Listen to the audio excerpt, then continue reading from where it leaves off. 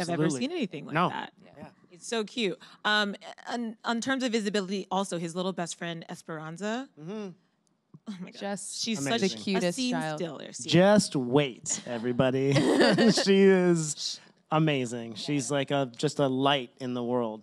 And charming, and just really took to acting in a way that I was like, girl, you are born to do this. She, you know, kids, they have issues. They want to look at the camera. They kind of get confused. They lose focus. Every scene, she's just completely invested, knew all her lines, and gave all the enthusiasm that was completely appropriate, because Esperanza's character is Sammi Haney. Like she is absolutely just being herself. And just a treat. And watching the kids together, it just warms my heart.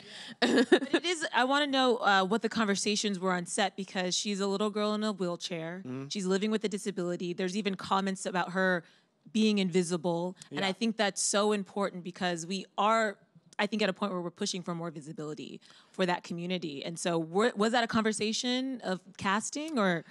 Well, I mean, I think one of the beautiful ways in which the show deals with it is that she talks about her invisibility and feeling like that, but not necessarily. She doesn't ever talk about her disability. It's not even really mentioned. But the invisibility is something that most of us can identify with, and that feeling of being kind of out of the main group, or something's different about me. And one of the beautiful things about that character in particular is she's like, yeah, this is what it is, but I'm not sad about it. You know, like, this is just what my life is. And she kind of encourages Dion to be himself as well, and to stop trying to squelch down all the things about him that make him different and special and a superhero, and just to like make some friends who are kind of jerks anyway.